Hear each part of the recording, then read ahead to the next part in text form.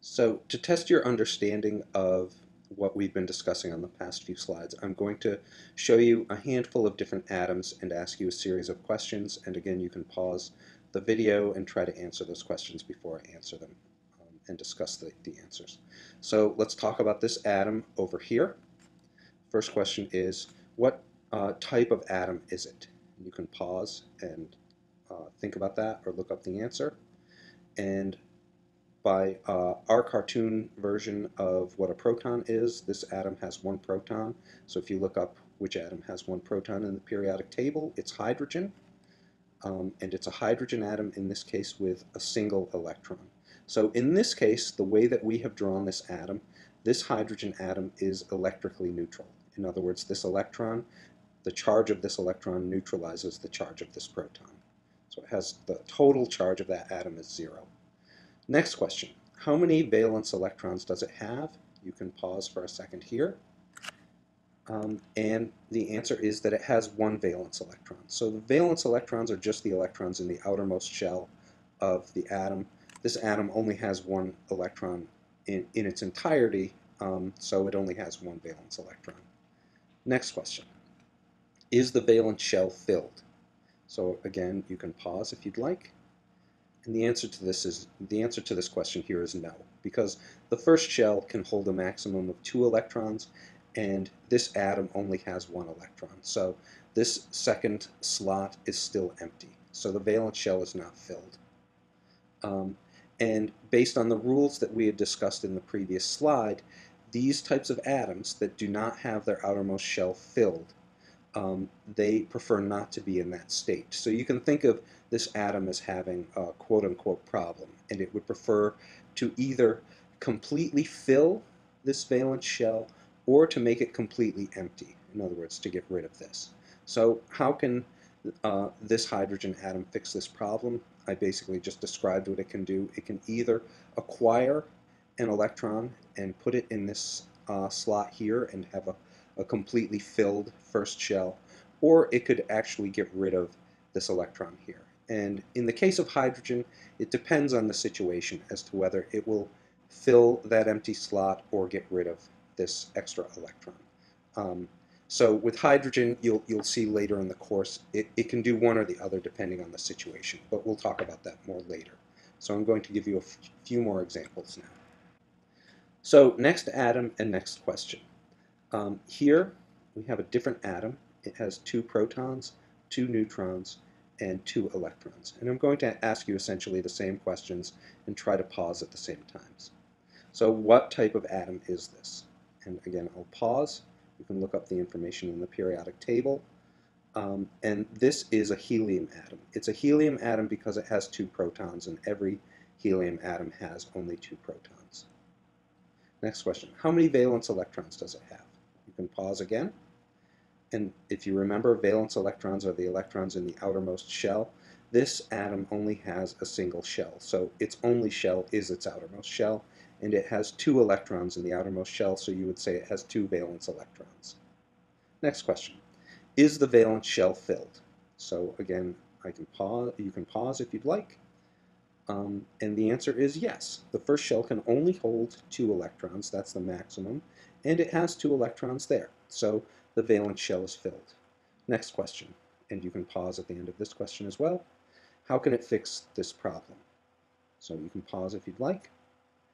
And this was a trick question. You can think of this atom as not having a problem at all. This helium atom has its valence shell filled, so it doesn't need to steal any electrons or get rid of any electrons. This is pretty much how a helium atom prefers to be, with 2 electrons that it already has. So there's the second atom. There's a third atom coming up.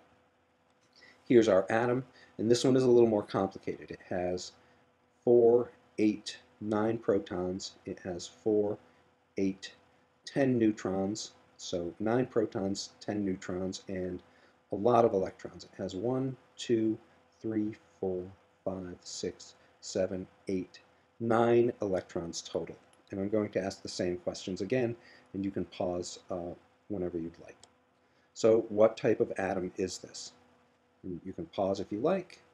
And the way you figure out what type of atom it is you count the number of protons that it has, and it has 9. You look up 9 on the periodic table, and you will see that this is a fluorine atom. So the abbreviation or the symbol is the letter F. Next question. How many valence electrons does it have? Again, you can pause and try to answer this question. This one might be a little tricky. So the number of valence electrons that it has is the number of electrons in the outermost shell. Here, we do not count the 2 electrons that are sitting in the first shell because they are not valence electrons. The number of valence electrons that this fluorine atom has is 1, 2, 3, 4, 5, 6, 7. So that atom has 7 valence electrons. Next question. Is the valence shell filled? Hopefully you can see that the valence shell is not filled because the second shell can hold a maximum of 8, and so there is 1 empty slot. Next question. How can it fix the problem that it has? So you can think of fluorine as not preferring to be like this. Fluorine does not prefer to have 7 valence electrons in its second shell. So there are one of two things that it can do. It can either get rid of the 7 electrons that are sitting in its outermost shell, or it can acquire or steal 1 electron to fill in that outermost shell, the second shell. And as a rule, you can think of it as being easier for fluorine to steal 1 electron than it is for fluorine to give away 7 electrons. And that's pretty much what fluorine does. Fluorine will steal or acquire an extra electron to fill in its outermost shell. So let's give this fluorine atom the extra electron that it acquires. So now I've filled in that empty spot, and you can think of this fluorine atom now with a completely filled second shell as being in a preferred state. This is the way that fluorine atoms like to be. So if fluorine atoms like to be this way, I want to ask another question that isn't written on this slide. What's the charge of this fluorine atom in the state that it likes to be? Well, the way to figure out the charge of an atom is you count up the number of protons and you subtract away the number of electrons. So we said that this fluorine atom has 9 protons, and there are the 9, but it doesn't have 9 electrons anymore. We started with 9, but it stole an extra 1. So this atom now has 10 electrons. And if it has 10 electrons, those electrons each give a charge of -1. Each proton gives a charge of +1. So the answer to what's the charge of this entire atom, the answer is 9 positive charges, and you subtract away these 10 because they're negative. So 9 subtracting away 10 turns out to be -1. So the charge of this fluorine atom in the state that it prefers to be is -1. And so this is something that is sometimes a little bit difficult for beginning chemistry students to understand. They think that every single atom in the universe prefers to be electrically neutral, but that's not really true. A lot of atoms very often, frequently prefer to have a certain electrical charge. In the case of fluorine, if you follow these rules that we've just discussed, you can figure out that fluorine prefers to have an electrical charge of -1 because it prefers to have its second shell completely filled with electrons. And so fluorine prefers to have a charge of -1, and fluorine prefers to be an anion. So I'm just using the term that we had discussed a few slides back. Anion means an atom or a group of atoms that has a negative electrical charge. So there you have it. This is a more complicated atom, but you can basically use the rules that we discussed and ask and answer these questions, and you can figure out the charge, the preferred electrical charge of many different atoms, including the fluorine atom. So you can ask, why is this important? Why is it important to know these rules and sort of understand that certain atoms prefer to have certain electrical charges? The first reason is that it's important to understand other parts of the course. So it's important to get this information under your belt. And the other reason is that it turns out that if you can sort of follow these rules and figure out what the preferred electrical charges are of different atoms, it actually helps to explain how different atoms attach to each other and how certain molecules are formed. And we're going to discuss that in great length in the next unit, but it's good to have this under your belt now. So again, I'm going to ask you a series of questions and try to work through these the answers to those questions. And again, you can pause whenever you feel it's appropriate. So the first question is, how many valence electrons in a neutrally charged helium atom? So you can pause now, and I will go over the solution in a second. So the way to deal with this is to first draw what amounts to a helium atom. So let's draw, there are two protons horribly drawn, because helium has two protons. And if the helium atom is neutrally charged, that means that in addition to these two positive charges, you have to have two negative charges. And I won't switch colors because that's too sophisticated for me. But there's electron number 1, and there's electron number 2. And the first shell can hold both electrons. So there is our first shell. So this is a very ugly looking helium atom. It has two protons and it has two electrons, and it's neutral because these both have positive charges and these electrons both have negative charges. And the question is, how many valence electrons does it have? Well, the valence electrons are the electrons in the outermost shell, and this is the only shell, the first shell, so the number of valence electrons is 2. This one here and this one here. The next question is, how many valence electrons in a neutrally charged hydrogen atom? And again, hopefully this is relatively straightforward. Hydrogen has one proton, so there is our single proton. And if it's neutrally charged, it has to have one electron as well. So there's our electron. That electron fits in the first shell, and that looks a little bit nicer. So there's our neutrally charged hydrogen atom, and the question is, how many valence electrons does it have? Well, it has one. It only has one electron, and it has one valence electron. So again, that one was not too difficult. Third atom, third question. How many valence electrons in a neutrally charged oxygen atom? You can pause here and try to figure this out on your own, or I will go through this in a second. And this one is a little bit more difficult. If you look up how many protons oxygen has 8. So let's spend a little time drawing 8 protons.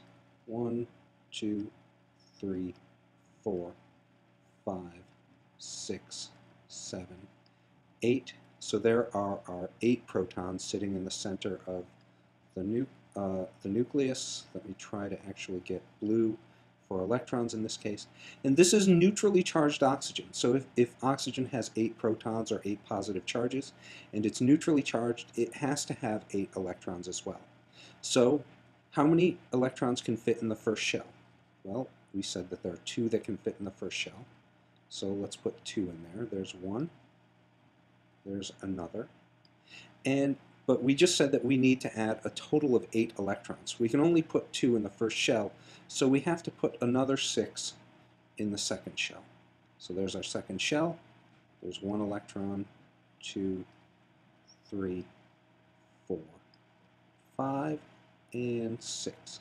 So here's our electrically neutral oxygen atom. It's oxygen because it has 8 protons. It's neutral because it has a total of 8 electrons, 2 in the first shell, 6 in the outermost shell. So the question here is, how many valence electrons does it have? And the answer to this is 6, because with valence electrons you only count the electrons in the outermost shell. So sometimes beginning students are tempted to say that this thing has 8 valence electrons, but what they're doing by mistake is they're counting the number of electrons in the first shell. And you only count the ones in the outermost shell. So the valence electrons in neutral oxygen are 6. And that's the end of this discussion. So as a summary of electrons, what I want you to know is, I want you to know that the electrons in an atom can have different energy levels that are basically based on shells. So these levels are based on the shell that the electron is in. I do want you to know that the concept of a shell is an oversimplification, but it's good enough for our purposes. I want you to know how many electrons each shell can hold. So the first shell can hold 2 electrons, the second shell can hold 8, and the third shell can also hold 8. Know how the electron shells are actually filled up. In other words, you fill up the first shell first. Once you've filled up those 2 slots, then you start to fill in the second shell. Once you've filled in the second shell, then you fill in the third shell. And I want you to know the preferences that atoms have with respect to how many electrons they have. In other words, I want you to remember that atoms prefer to either have their outermost shell completely filled or completely empty. And that's the end of the introduction to electrons. We're going to discuss a little bit more about electrons in the next section, but that will be a relatively short discussion.